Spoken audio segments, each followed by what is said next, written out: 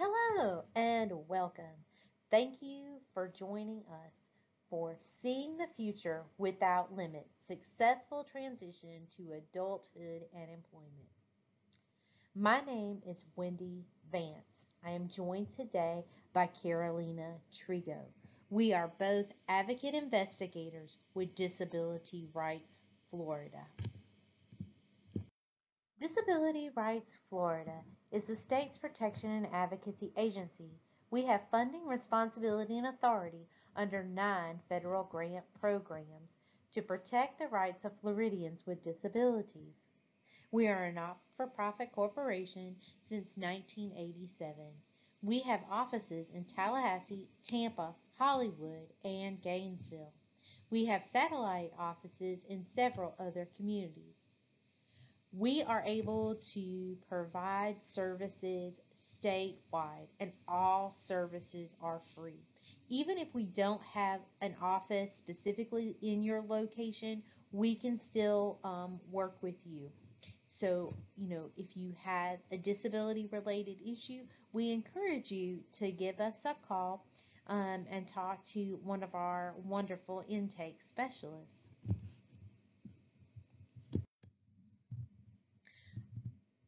Our mission: Disability Rights Florida advocates, educates, investigates, and litigates to protect and advance the rights, dignity, equal opportunity, and self determination and choices of all people with disabilities.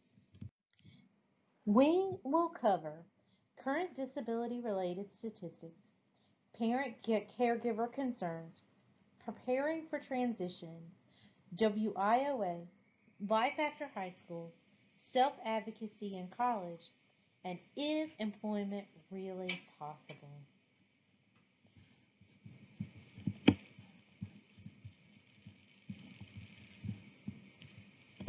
Important acronyms that we will cover today include IEP, Individualized Education Plan, TIEP, Transition IEP Plan, VR, Vocational Rehabilitation, WIOA, Workforce Innovation and Opportunity Act.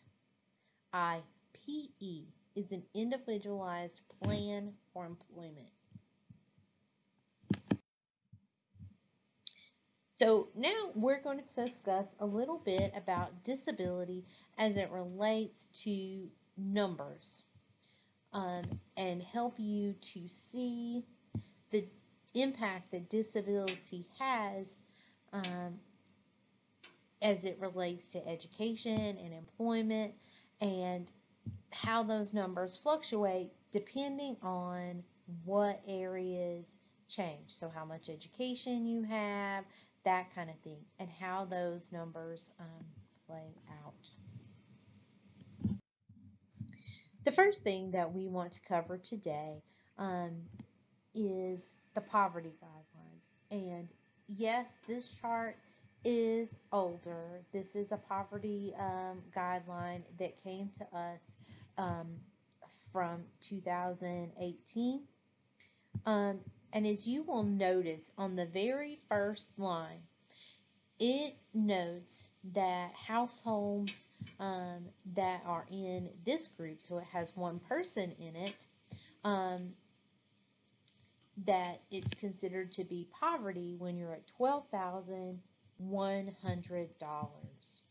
Okay, so right now, the amount of money that someone can receive from the SSI program, so the Social Security Supplemental Income Program, which is what happens most often when you don't have a work record. This is where you usually receive from. And that amount is $783 a month, which is $9,396 for the year. As you can see, this amount is well below what is considered to be the poverty guidelines. So, and then I want you to take a moment And imagine that you had to live and pay all of your expenses, rent, food, lights, everything, on less than $12,000 a year, or even $12,000 a year. Would you be able to do it? And so this is something that we need to think about when it comes to our youth and young adults with disability, and how to give them a more stable and financially prosperous future so that they can, in fact, enjoy a lot of the things that you and I have every day, and to make sure that they have a sustainable income that can provide for their needs. Employment statistics. The statistics that we're sharing with you today are based on a normal job market, what it is when we are not involved in a global pandemic. So when there aren't other factors, causing higher than normal unemployment. So that's the numbers that we're going to talk to you about today when we are in this normal sort of employment climate. So 32.6% of individuals with disabilities are working. 16% of individuals with developmental disabilities are working in the community. And so what makes the difference in that number, in who's employed, who's not employed? How do we increase that number? One study in 1998 by Whitmer and Schwartz found that self-determination was a big factor in whether or not someone was employed. As a matter of fact, they found at that time that 80% of individuals who were highly self-determined were employed, and only 43% of those with low self-determination were working in paid positions at that time. So, self-determination is making choices and having control over your own life. Making that choice. Do I want to work? Where do I want to work? Rather than being told you're going to work here, or we don't think that you can work, or whatnot. Instead, that person has the opportunity to make their own choices and to have control over their life, have control over how their money is spent and the choices that they make, who they associate with. So when you're highly self-determined, when you have a lot of ability to make those choices and not have people making those choices for you, you're more likely to be employed. So, of course, we encourage self-determination and control over your own life and making your own choices and decisions for a number of reasons, but in part for work.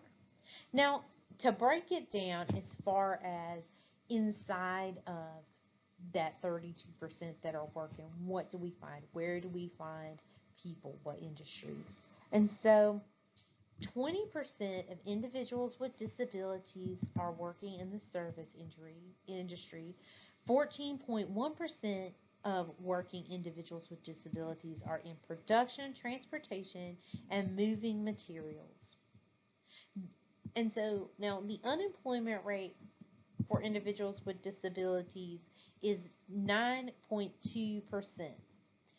Now, you might ask, if 32% are working, how is it that only 9.2% are considered to be unemployed? That is because only really you have 8 in 10 individuals with disabilities that are not in the workforce. So if you take 10 people, only 2 of those are going to be in the workforce, and the other 8 are not going to be considered part of the workforce. So they're not really counted in that unemployment rate. And so, and if you compare that, like I said, in normal circumstances, 3 in 10 individuals without disabilities are not in the workforce. So you have a lot more people without disabilities who are taking part in the workforce, and to be counted in the workforce, so you would be counted as unemployed rather than not in the workforce, you have to be seeking employment. So in other words, you are out there looking for a job, you're actively seeking that. So when somebody with a disability is asked, are you seeking employment, and they say no, that automatically puts them in the column of not in the workforce. So it doesn't count towards that unemployment rate. So sometimes that can get a little skewed, but there is a high unemployment rate. But there are a lot of factors that can change that. And that's what we want to talk to you about today, is how can we increase that number, because employment really is possible. And we're going to talk to you about that throughout the day. Education statistics. Again, please remember that these numbers are based on a normal economy, not what we're facing now. Of course, as data becomes available, we can change this information so we can see, what is happening then. But for right now, this is information that is based on the 2018 Bureau of Labor and Statistics report. So I'm going to compare this with individuals without disabilities so you can kind of see the difference, okay? And so 11.1% of people with disability have less than a high school diploma, and of that group, 9.8% are employed, compared to 57% of individuals without a disability have less than a high school diploma, and of that group, 54% are employed. 16.9% of people with a disability have a high school diploma, and of that group, 15.6% are employed, compared to individuals without a disability. 65.6% have a high school diploma, and 63% of that group are employed. 23.4% of people with a disability have some college or an associate degree, and 21.8% of that group are employed, compared to 71.9% of individuals without a disability who have some college or an associate's degree. 69.7% of that group is employed. 29.8% of individuals with a disability have an undergraduate degree, and of that group, 28.5% of individuals with a disability who have a college degree are working, compared to 77.1, of people without a disability have completed an undergraduate degree, and of that group, 75.5% of individuals without a disability are employed. So I say all that to say this: you can see that as your education increases, your employment increases. So there are factors that can happen that can increase or lower your chances of being employed, and also not only being employed, but where you are employed. So as your education increases, the likelihood of your employment increases. You can see the pattern playing out in both people with disabilities and people without disabilities. As you have more education, your likelihood of employment increases. So that is some food for thought, and keep that in mind for later as we continue to discuss this topic with you. Hello, my name is Carolina Trigo, and I am an advocate at Disability Rights Florida, and I am co-presenting with my colleague Wendy Vance. I will begin the portion of the PowerPoint that discusses parental concerns about adulthood. In this slide, I will be discussing benefits as it relates to transition.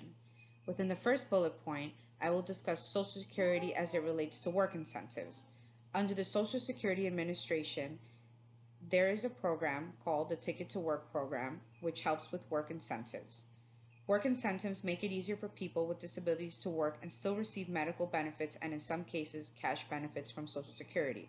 Work incentives can help you through the transition to work and financial independence. Work incentives and the Ticket to Work program make it possible for you to explore work while still receiving benefits. They are designed to help you succeed. You may be able to keep your Medicaid and/or Medicare while you work. You have access to individualized support services, and you can try work with confidence knowing you may be able to keep some or all of your benefits during your transition period. Social Security has many work incentives designed to fit your individual situation. Here are some examples that I will provide of work incentives that may be available to you. The first one, trial work period, which is for SSDI recipients only, allows you to test your ability to work for at least 9 months. During your test trial work period, you will receive full SSDI benefits no matter how much you earn, as long as your work activity is reported and you have a disabling impairment.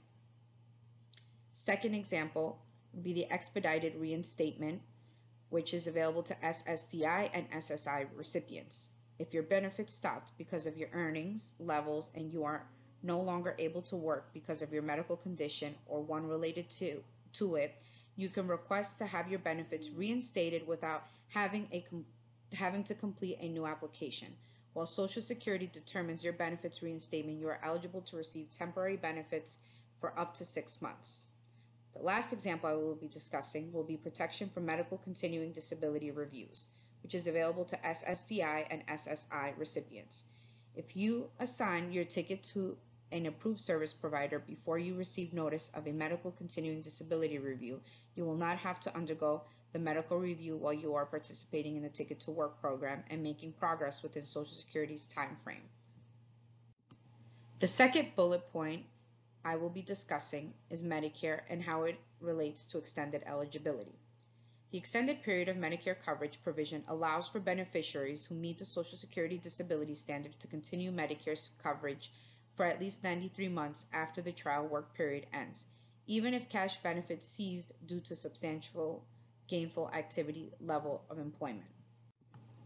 The last bullet point I will be discussing for benefits is Medicaid. 32 states within the United States, including the state of Florida, provide Medicaid eligibility to people eligible for supplemental security income benefits. In these states, the SSI application is also the Medicaid application. Medicaid eligibility starts the same months as SSI eligibility. The concerning question here is what happens to Medicaid coverage if a SSI recipient works. If a recipient's state provides Medicaid to people on SSI, the recipient will continue to be eligible for Medicaid. Medicaid coverage can continue even if a recipient's earnings along with other income become too high for a SSI cash payment. You can refer to more information on the General Work Incentive section within the ssa.gov homepage. In this slide, I will be discussing help with benefits planning and financial independence. The Division of Vocational Rehabilitation and the Division of Blind Services can make this referral in order to assist with work incentive planning and assistance. They have certified counselors that are trained and also certified by Social Security Administration that can help understand the impacts of work and finding out which work incentive you can use and best fits. Another organization, Disability Rights Florida, assists in the protection and advocacy for beneficiaries of Social Security. They can offer guidance and assistance with overpayments. The last bullet point, special needs trusts and other disability accounts. We advise that you contribute now to assist with future expenses. Savings do not affect benefits up to $100,000, and family can contribute. Money can be used for a wide range of reasons, such as education, housing, transportation, employment training, and support, assistive technology, and related services. It can also be utilized for health prevention and wellness, financial management, and administrative services, which include legal fees, funeral and burial, and basic living expenses.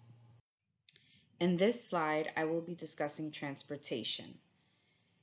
The Agency for Persons with Disabilities, Division of Blind Services, and DVR can assist with transportation needs. The next bullet, fixed route. Fixed route can be offered through most public transportations, which is Service is provided on a repetitive, fixed schedule basis along a specific route with vehicles stopping to pick up and deliver passengers to specific locations. Each fixed route trip serves the same origins and destinations such as rail and bus, unlike demand responsive and van pool services. The following bullet point discusses paratransit, which is types of passenger transportation which are more flexible than conventional fixed route transit, but more structured than the use of private automobiles. Paratransit includes demand response transportation services, shared ride taxis, carpooling and van pooling, and jitney services. Emergency ride home most often refers to wheelchair accessible demand response services. Can also refer to backup transportation for qualifying emergencies such as illness or unscheduled overtime used up to 4 times per year. You must register with FDOT, Florida Department of Transportation. The next bullet point mentions taxi, which would be your local common taxi that you can contact. That varies on the area of the telephone number that would be assigned. The last bullet point, which is shared ride, I gave the examples of Uber and Lyft. A shared ride program, as defined by dictionary.com, as a car service with which a person can use a smartphone app to arrange a ride in a usually privately owned vehicle. Now, with share ride on Uber or Lyft, you have the option of carpooling when you do request a service through the smartphone app, or you can request that it would be a ride where you would be only the passenger. The next slide that I will be addressing discusses parental concerns regarding integrated work settings. 3 of the bullet points that I've highlighted. First one, concerns about safety in the workplace. The second one, concerns about fitting in or belonging. Last one, concern that their child cannot work in an integrated setting. In regards to these concerns, I do like to begin by addressing that segregated work creates opportunity for abuse, neglect, and exploitation. There is little government oversight or review is conducted for sheltered workshops. In the competitive workplace, workers have protections through a variety of labor laws which also provide for accommodations, allowing the workers to be more productive. Segregated work breeds isolation, often located in remote rural locations with limited access to transportation and limited opportunities to utilize social skills. Studies have shown that this isolation leads to a reduction in social skills and self-esteem. Another issue regarding sheltered employment, which interchangeably I am referring to as segregated employment, parents are often informed by trusted school staff and other service providers that their child is not capable of competitive employment. Therefore, they believe that this is true without further investigation. This creates what is known as the school to sheltered work pipeline. In this slide, I will be discussing how you can prepare for transition while still in high school.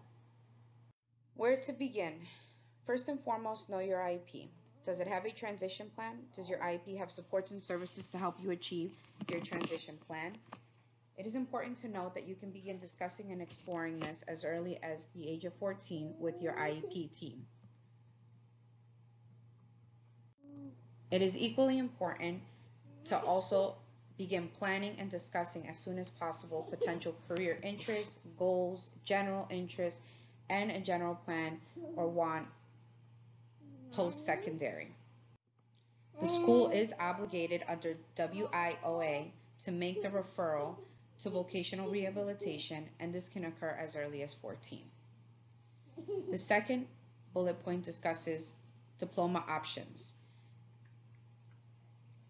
Under the standard diploma, a student with or without disabilities can receive either a merit or a scholar diploma. This differs depending on the extra or varied classes that are taken during high school. In essence, and the most important thing to keep in mind is that there is no more a special diploma. All students, regardless of receiving ESC services or within the general education curriculum work towards the same standard diploma in Florida. Lastly, the last bullet point I will be discussing is deferred standard diploma. Who can defer receipt of their standard diploma? Only a student whose IEP requires special education, transition planning, transition services, or related services through the age of 21 may defer receipt of the standard diploma. This decision needs to be made and discussed by the IEP team on or before May 15th of the year that the student is expected to graduate. The next slide I will be discussing is the Workforce Innovation and Opportunity Act. The Workforce Innovation and Opportunity Act, also known as WIOA, is a United States public law that replaced the previous Workforce Investment Act of 1998 as the primary federal workforce development legislation to bring about increased coordination among federal workforce development and related programs. The VR sections of WIOA are in effect. Key provisions of the Title IV Vocational Rehabilitation Program. WIOA makes significant changes to programs authorized under the Rehabilitation Act of '73, Title IV, particularly to the VR program. This is one of the core programs administered by the Department of Education providing VR services to individuals with disabilities, including students and youth with disabilities. The program's-specific final rule adheres to the following key goals. 1. Aligns the VR program with other core programs. WIOA strengthens the alignment of the VR program with other core programs of the workforce development system. This alignment also brings together various entities and workforce, educational, and human resource programs to create a seamless customer-focused service delivery network that integrates service delivery across programs, enhances access to services, and improves long-term employment outcomes for individuals with disabilities. Second, strengthens the VR program's focus on competitive integrated employment. The guiding principle of the VR program is the individual with disabilities, including those with the most significant disabilities, are capable of achieving high-quality, competitive integrated employment when provided the necessary services and supports. To increase the employment of the individuals with disabilities in the competitive integrated labor market, the workforce system must provide individuals with disabilities opportunities to participate in job-driven training and pursue high-quality employment outcomes. The VR program enhances access to services including VR services for individuals with disabilities seeking or continuing employment at sub-minimum wages and entities holding special wage certificates under Section 14C of the Fair Labor Standards Act, enabling them to achieve competitive integrated employment. Last one, expands VR services to students and youth with disabilities. WIOA ensures that students and youth with disabilities have meaningful opportunities to receive the VR services they need to achieve competitive and integrated employment. WIOA amends the VR program to expand not only the population of students with disabilities who may receive VR services, but also the breadth of services that the VR agencies may provide to youth and students with disabilities who are transitioning from school to post-secondary education and employment.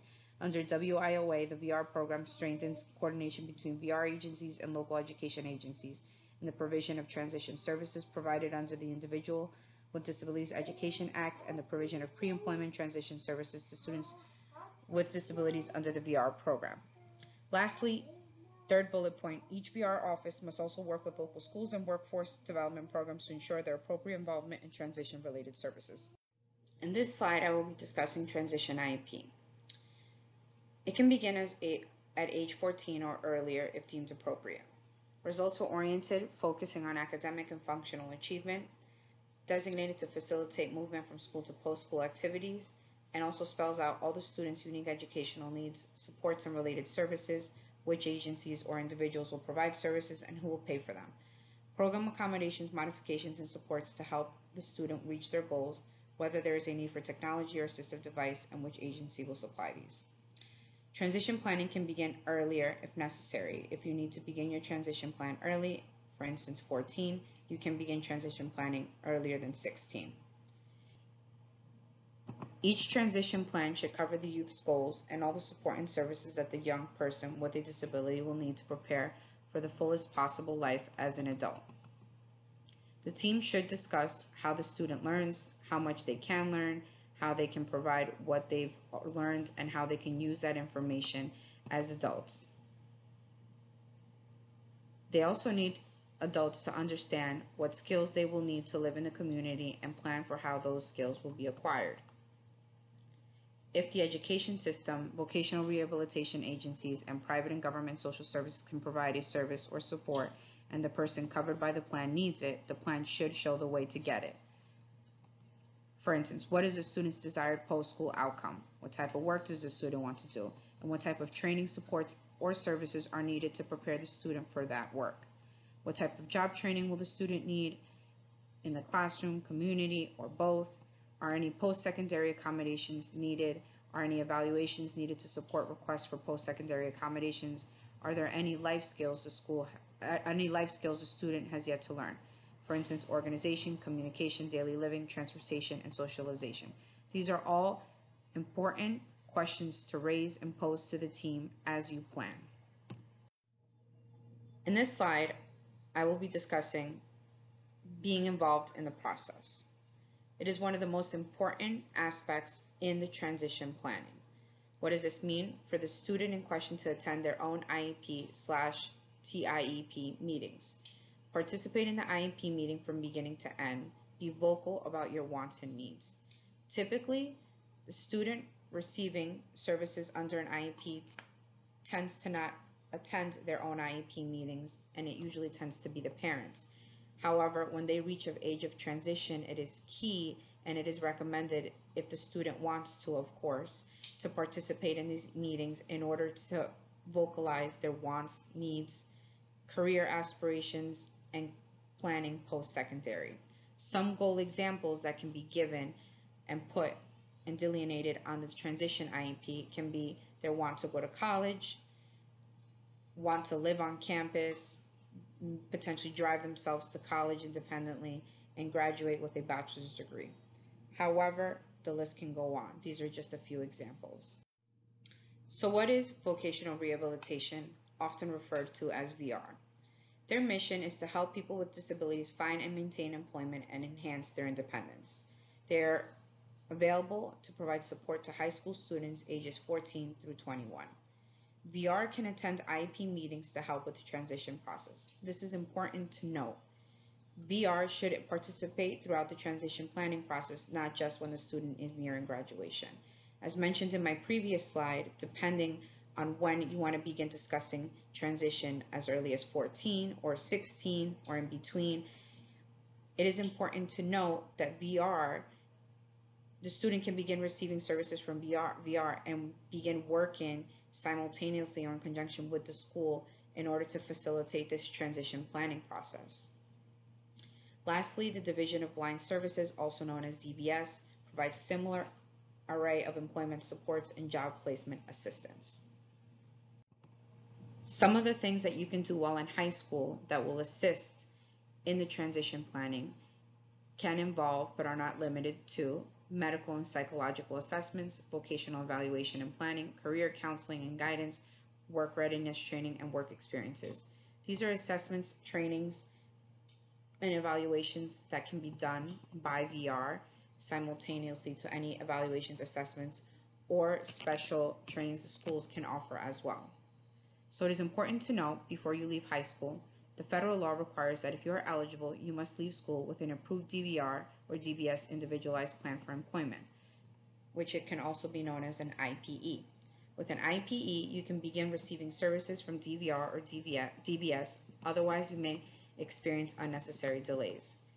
After exiting high school, workplace accommodations, job placement, job coaching, on-the-job training, supported employment, assistive technology and devices, time-limited medical and/or psychological treatment.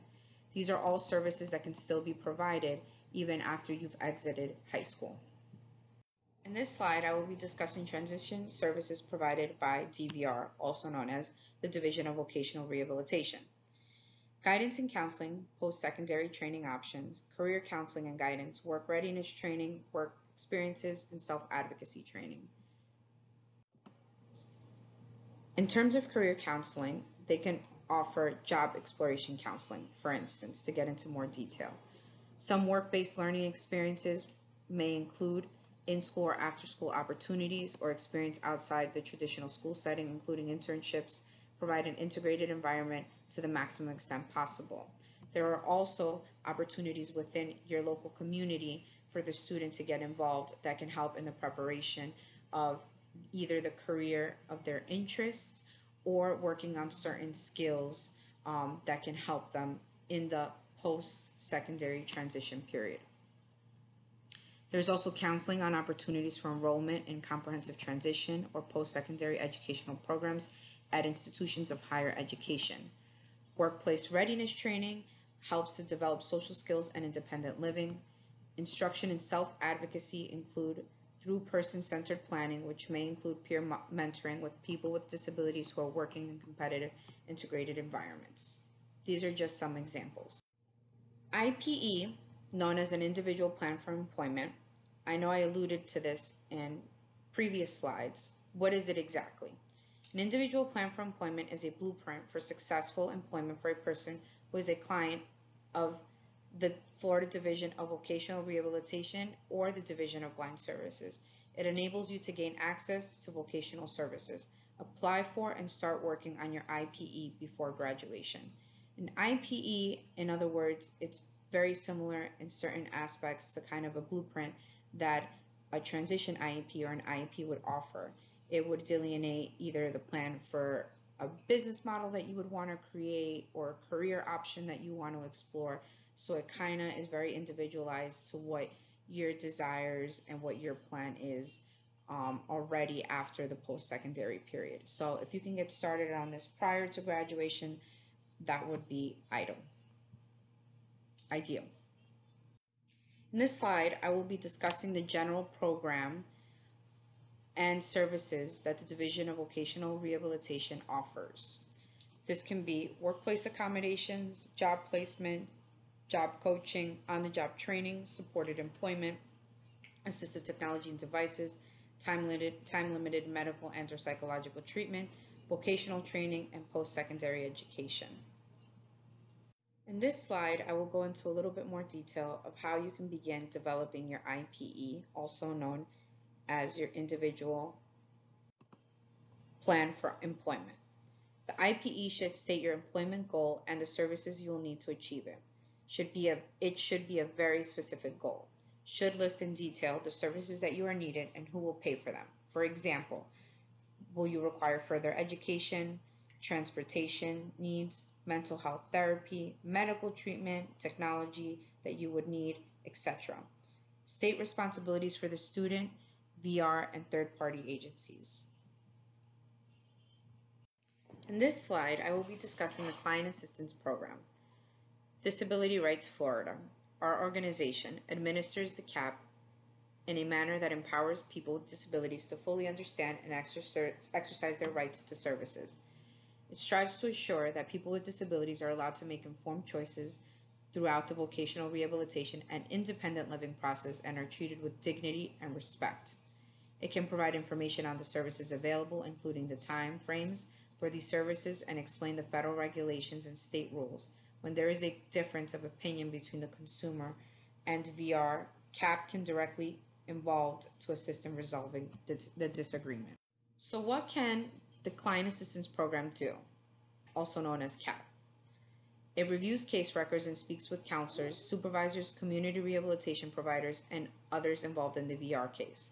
It provides advocacy services to the client, helps to develop strategies to resolve disagreements through negotiation, represents clients at mediations or fair hearings, provides information on Title I of the American with Disabilities Act, also known as ADA, provides support and assistance to consumers so they may advocate for themselves. Lastly, it provides information and referral to other programs and resources. How does CAP provide services to clients? CAP can address complaints regarding denied access to vocational rehabilitation services. For instance, CAP can participate in negotiation, representation at appeals, explanation of DVR, DBS policies, and rights and responsibilities of the client. CAP can also assist in obtaining a reasonable accommodation in the workplace. Lastly, CAP can address systematic issues to increase access to assistive technology and work-safe modifications. In this slide, I will be discussing what is the agency for persons with disability, also known as APD, which I did refer to in one of my previous slides. So this serves individuals with developmental disabilities. What is considered a developmental disability? Severe autism, cerebral palsy, intellectual disabilities, Down syndrome, Prader-Willi, Phelan-McDermid syndrome, spina bifida, children aged 3 to 5 at high risk for developmental disability. What is considered an intellectual disability? Typically involves having an IQ run on a full scale and either falling 70 or below in that IQ score. So what services does APD offer for these individuals? It can be social, medical, residential, behavioral, supported employment, and services are based on individual need. So it does offer a wide menu of services that can assist in many aspects of your life. I also wanted to note that supported employment services may be provided to individuals who are on the wait list. So, Carolina and I want to spend a little bit of time with you talking about what is life like after high school? What happens?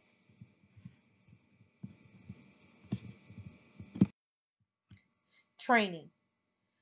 There are a variety of different ways to receive training after high school, although some of these you may have encountered even while in high school. As we said earlier, the more education you have, the more likely you are to be employed. However, we also realize that not everyone wants to go to college, not everyone thrives in that kind of environment of lecture and projects and paper pencil work. Some people really do learn from experience, are hands on. That is how they learn, that is how they like to learn. Um, so there is an opportunity for you as well. There's something called on the job training, and that really is what it sounds like it is. You're on the job and you're learning the job, hands on. You might have a job coach, that kind of thing. Now, you may have had some experience with this during your transition in high school. Um, so, you may already have a little bit of experience of how this works. But typically, in an adult setting, you're going to run into this through vocational rehabilitation or through the Division of Blind Services. Blind Services calls this work experience. It's the same thing. So, on the job training basically is that blind services or vocational rehabilitation sets up a relationship with an employer who then brings you on staff, and you are paid, minimum wage, but your pay ultimately comes from VR or DBS, who then pays the employer. And you might stay on this experience 2 weeks, you might stay as much as 6 months. And most of the time, the contracts are set up so that if the employer really likes you and you do a very good job, that they have the potential to hire you. So you could have the experience and then get hired. Now, in our current climate, it may not work like that. They may have a spot for you to come and train and do the job, and you get the experience, and it's something that you can put on your resume, but they realistically may not be able to hire you at this time. So, but I still think the experience is worth doing if that is the way that you learn and to build your resume. So don't, dismiss this as a possibility just because of the atmosphere that we happen to be in. Another option is vocational or technical training. This training, while it takes place in the classroom, can have a lot of hands-on elements to it. Typically, these are shorter programs. You receive a certificate in like 9 months to a year. So it's shorter training. So yes, you're in the classroom, but you're going to spend less time in the classroom, and you're most likely going to have some hands-on. So say, for instance, you're training to be a mechanic. You're probably going to get your hands into a motor, into a car, and do some of your training through that. but each program is going to vary in what you do, but this is another type of training. And then, of course, there is what I guess we traditionally think of as training after high school, which is post-secondary education at a college or university. So, of course, this is you choose a major, you're pursuing that major, you take all the classes, um, get all your core classes, that kind of thing. You can also test out of some of your core classes, and you can talk to your advisor and your guidance counselor about those kind of things. But so this is, like I said, just the traditional, I'm pursuing this degree. You can go all the way through a doctorate, and postgraduate work. So if you want to do a higher level career, um, or something specialized that requires education from a college or university, this would be the route, a route you could, take. You can look at things like ONET online to look at jobs that may be of interest to you and find out what the majority of people in that field have as far as their training, whether it's some high school or some college, or an advanced degree, or if it's tech school. So that's ONET online, and you can just look it up that way. And there's you can search by, the job title or the broad category. And there's also some interest inventories and tests on there that you guys can take at home to help you, if you're looking through those jobs and you're not really 100% sure. And then also, of course, talk to your vocational rehabilitation or blind services counselor about your interests and your vocational goals. In this slide, I will be discussing accommodations at the college level. One of the first things we advise our clients and students is, as soon as they are enrolled in the college or university, is for them to begin working with the Office of Students with Disabilities within their college and university as soon as possible, and to familiarize yourself with that section of the campus. Secondly, make sure that you have and keep written copies of your approved accommodations. Third, familiarize your professor with your accommodations and needs.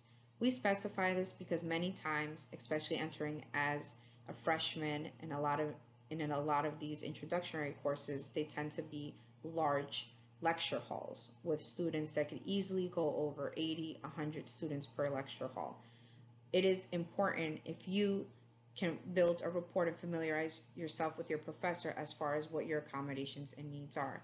Many times when the professor hands out a syllabus, for instance, at the beginning of the semester, they will even indicate if you need or require a special accommodation, that you can communicate that need to them either through office hours, before or after lectures, or in an email or phone number that they provide. Many times that is specified within the syllabus. If not, we always advise to build that rapport, familiarize yourself with all your professors so that they are aware of the accommodations and needs that you do have. The last bullet point discusses submitting requests for academic accommodations, which can include extra time, special testing conditions, and use of assistive technology. We outline these. Just be mindful as well to take into account time when you are submitting these requests. If you know, and many times it is noted on a syllabus, that you are going to have a test or an exam in the lecture hall on a specific date and time that requires any of these accommodations, for instance, make your professor well aware in advance so that they can provide that accommodation, so that you're not giving them, notice either a day or two before or right the day of the testing. Even if you have built that rapport with the professor and they are made aware of your academic needs and accommodations, it's important always, and to play it on the safe side, just to remind them and give yourself that extra time that you may need. So planning is essence in this, and planning helps a lot. Sheltered workshops. Shelter workshops are a post high school option, although not one that we promote.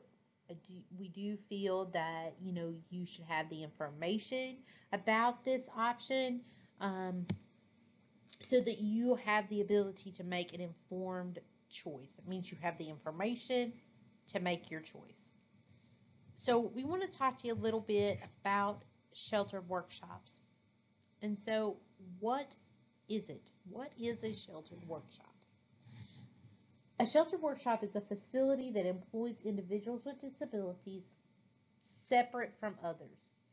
Most likely, these entities are going to pay sub-minimum wage, meaning that it's less than whatever the minimum wage is at that time. And so, what are the concerns about working at a sheltered workshop? I mean, it's sheltered. Shelter sounds like a good thing, right? So, first of all, sub-minimum wage are paid to workers in these facilities. So, they also have limited access to healthcare benefits. There's a large salary gap between workers and management. There's limited contact with those without disabilities and little to no opportunity to advance in these facilities. So I just want to share a little bit, again, by the numbers.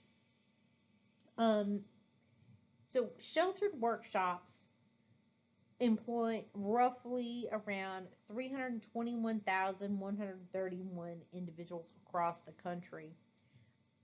And then I want to talk to you a little bit about, like I said, the sub-minimum wage and the salary gap between individuals with disabilities and the people who manage and run these facilities.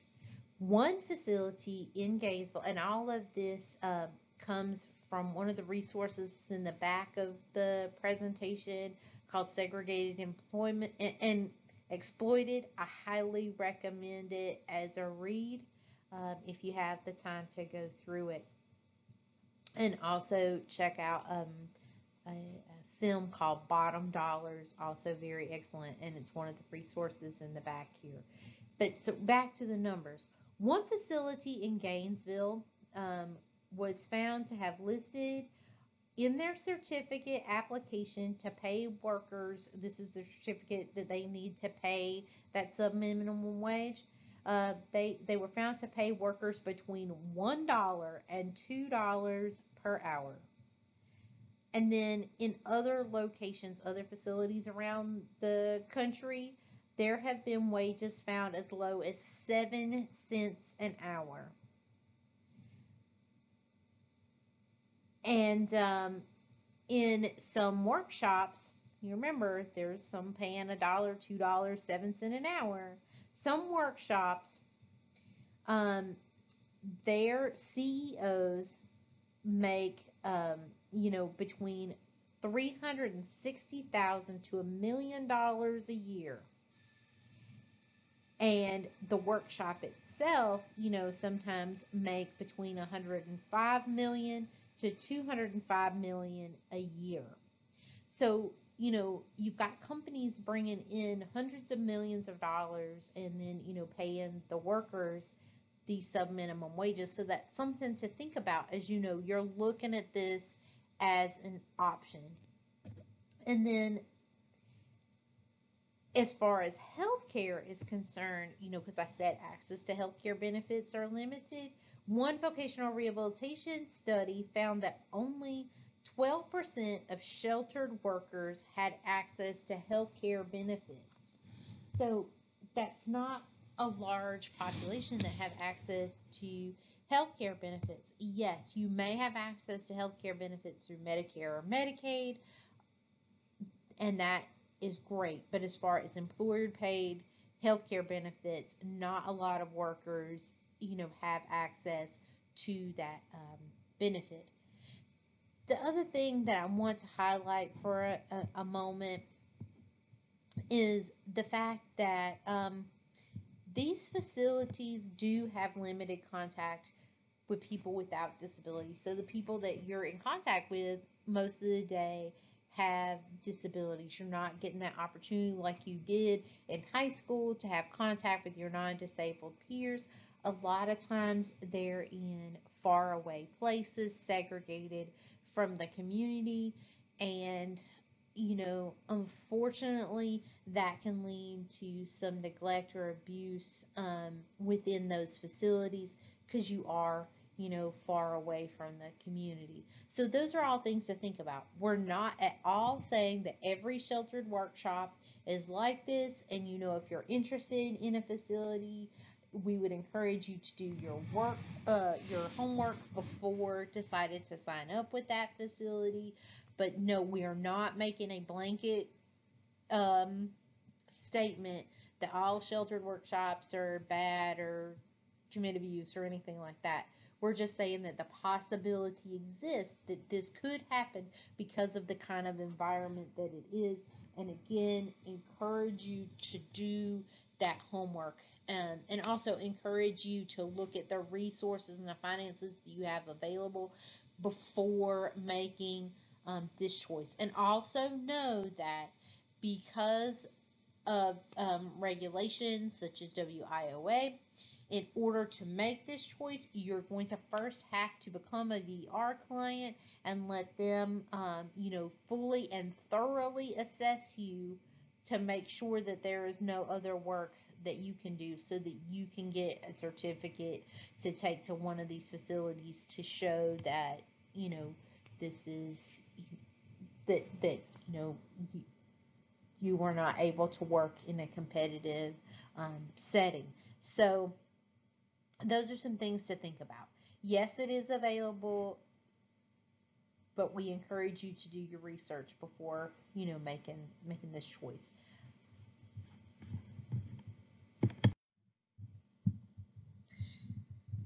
Is it possible my child can access competitive employment? Yes. Yes, your child can access competitive employment. Yes, you, the person with the disability, can access competitive employment.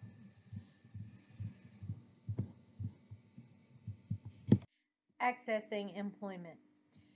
You can access employment in a variety of different ways. First of all, to choose what employment you want to do, one of the things that you can do is go through assessments of skills, interests, and aptitudes. A lot of these evaluations you can get through vocational rehabilitation. You may have already taken some interest inventories while you were in high school. Um, some of the interest inventories and different tests and assessments are paper pencil. Some of them are observation based, like the discovery evaluation, which is one that you can get from VR. It's a 24-hour evaluation. Not that you do it all at once, but spread out over several weeks. They talk to a lot of people who are in your orbit, like teachers, parents, religious leaders, friends, whomever you give them permission, to talk to. They would observe you, take you places, see what things interest you, see what little hidden skills that you may have. Like one I heard about was a young man. They thought he could not do anything employment wise, and they did a discovery evaluation. And this is going to sound really simple, y'all, but he was observed to come in every day and to make his own little frozen pizza. He took it out of the freezer, took it out of the box, all that, put it on the tray, put it in the oven, set the oven to the right thing, cut it all up himself. And like I said, no one thought he had any skills, but there's a lot of employability skills in this one task that maybe we don't think about or we take for granted every day. And so they took that, and he now works at a pizza place, cutting pizzas and boxing pizzas and that kind of thing. So what they thought he could not do anything, and he could do something, even a simple thing. But it's a lot when you thought you couldn't do anything, and now you can have a pay job. So that's one to think about. Accommodations. We discussed accommodations before, but I want to discuss them again really quickly. These are some examples of accommodations that you could have. Um, and remember, an employer with over 15 employees, you know, is supposed to provide accommodations if you request them. And you can check out the Job Accommodation Network. Their website has you can look up your disability and common accommodations provided. You can also call them and talk to them about your situation and what accommodation you might need. They may can recommend some things, that kind of thing. Also, if you're having difficulty with your employer trying to get accommodations, you can also call Disability Rights Florida, and we may be able to help you with that interactive process with your employer to get to the accommodation you need. Remember that the accommodation does not have to be the most expensive option, but rather it must meet your needs. So, some examples are flexible schedules, simple devices, assistive technology. Um, Another employment option is supported employment. This is where basically you have a job coach there with you, and they're with you more in the beginning, and then they phase out over time. So they might be there with you every day, all day in the beginning, and over time, maybe it's 2 days a week, and then 1 day a week, and then maybe they just stop by every once in a while to see how you're doing.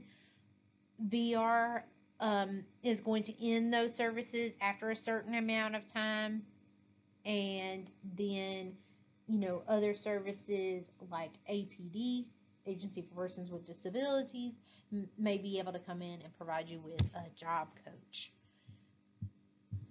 Another option is customized employment. This is where you and the employer kind of have a working relationship together, where like for example, one young lady wanted to have a coffee shop, and this bookstore owner wanted a coffee shop, but neither one of them had the capital to either open a standalone business or to open this extra business. So they worked together, and the bookstore owner gave the person who wanted the coffee shop a little spot in their shop, and now they're able to benefit each other, because the person who wanted the coffee shop but couldn't afford all the overhead has the space, and the bookstore owner has this coffee shop that's adding to their business, because maybe somebody that wouldn't come in for a book would come in for a coffee, but then see a book or a newspaper or a magazine they want and buy that, and vice versa. So it can be a really good option to have a micro business or a small business. Do be aware that small business, through vocational rehabilitation, you will need to do a small business plan, and they do have people to assist you with creating that small business plan. But just know that it is a time intensive type of thing. That is not to discourage you, just to give you information so you will be informed about what to expect from that process. And we can also give you more information about that process at Disability Rights Florida if you would like to give us a call to talk to us about it further.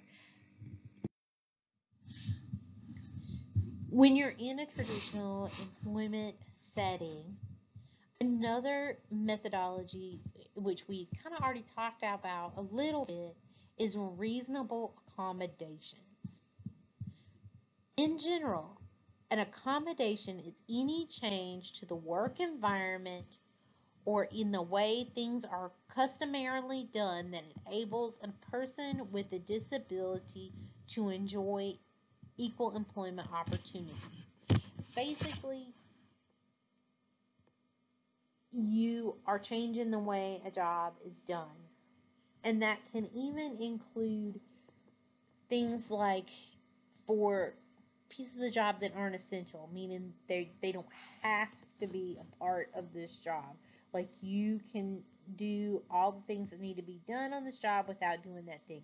So let's say, for instance, for whatever reason, you can't use a stapler. You can't line the stuff up in there, whatever. Okay, well, stapling may not be an essential part of a job.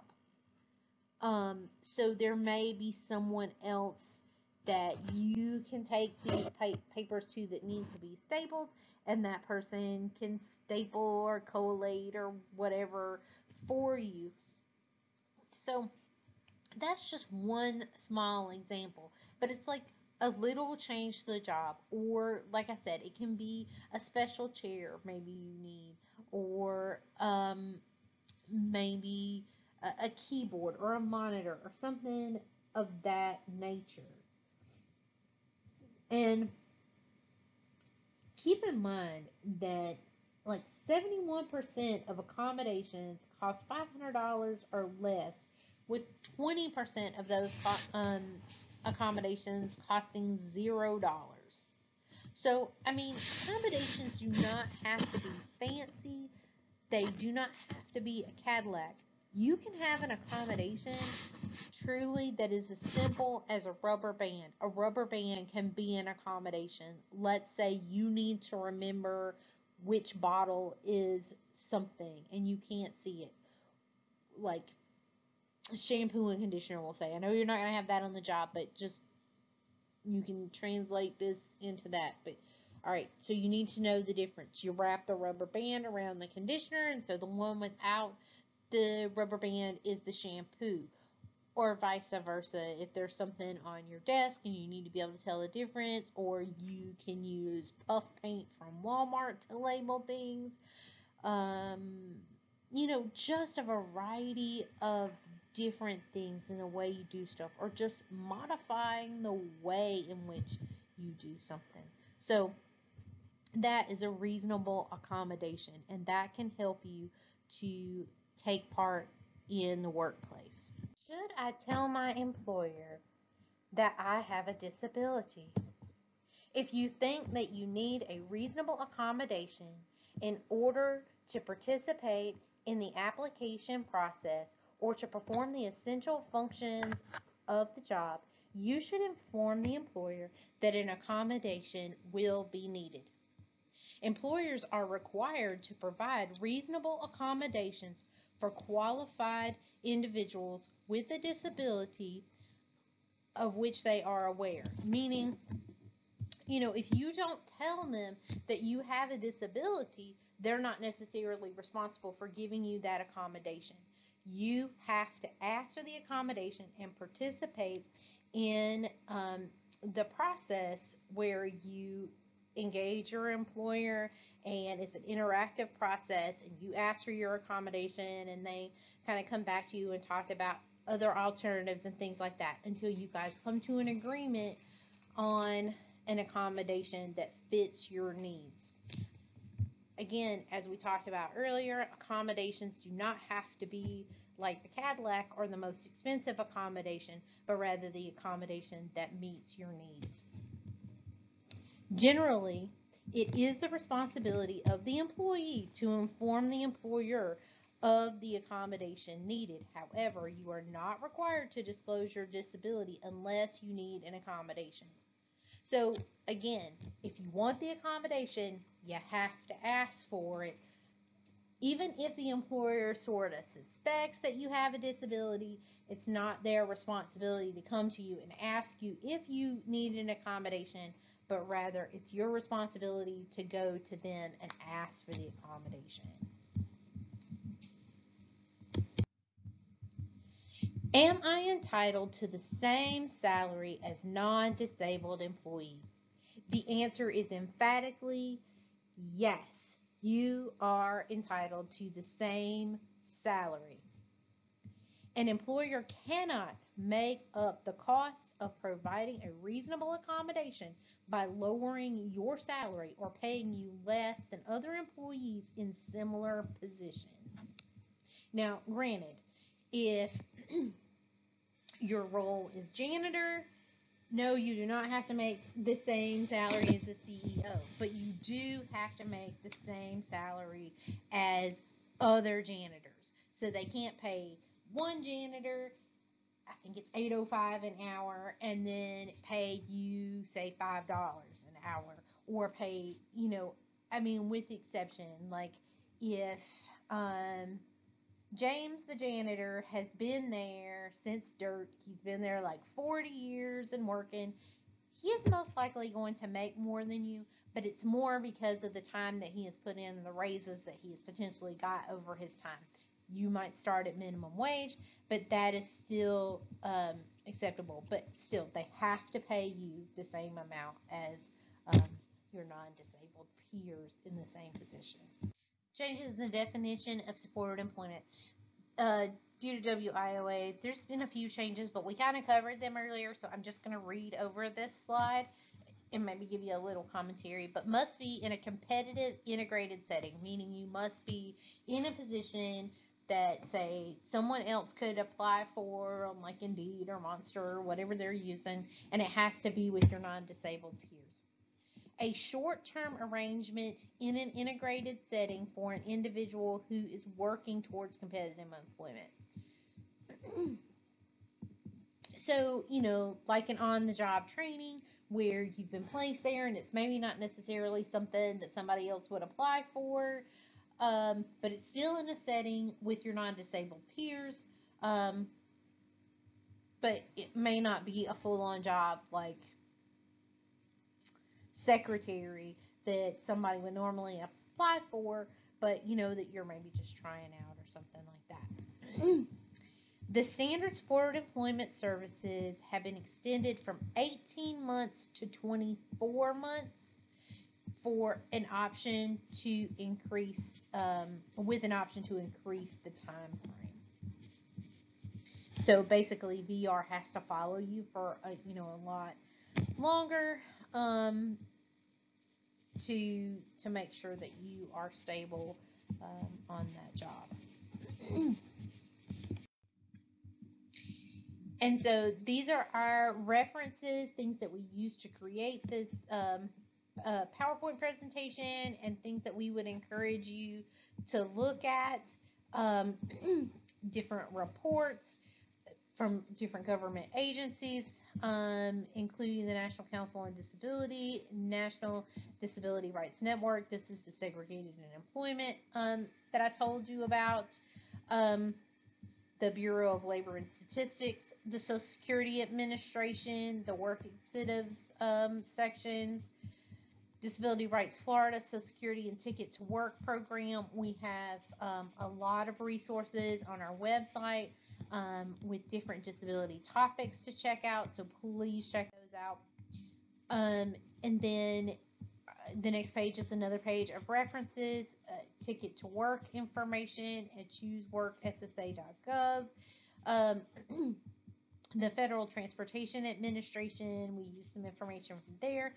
The Florida Department of Transportation, Agency for Persons with Disabilities. The Florida Department of Education, Technical Assistance paper on high school graduation options. And Rooted in Rights, Bottom Dollars video. And this is a video I told you about earlier that's related to sheltered workshops. And the link to the movie is right there for you to have an opportunity to watch that. And like I said, we really encourage you to have a peek at that as you're learning about your post-high school options. We want to encourage you, please, to fill out our 2021 Public Input Planning Survey.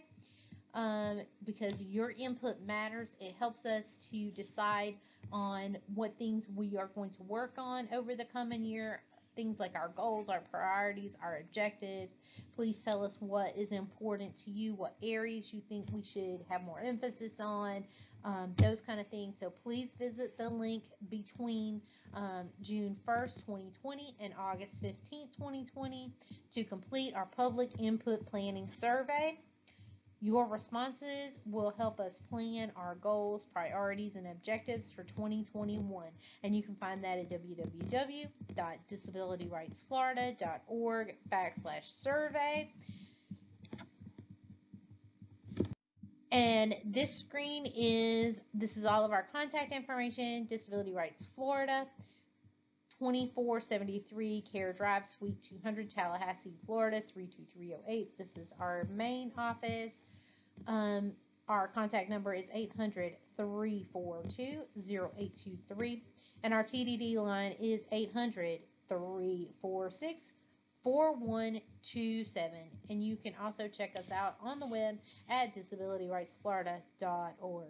If you have any concerns, questions, you need to talk about a complaint or something that's happened to you, please call our wonderful, wonderful intake department and speak to them about your problem. They will be able to assess it and see if it's something that we can look at for further consideration, like if it's an issue that we cover, and hopefully, get you to an advocate for further review. Or they may be able to give you information and resources for other agencies that are more appropriate. So again, please give our wonderful intake staff a call and talk to them, about your disability specific issue. Thank you so much for joining us today, and we hope that you learned a lot. Thanks.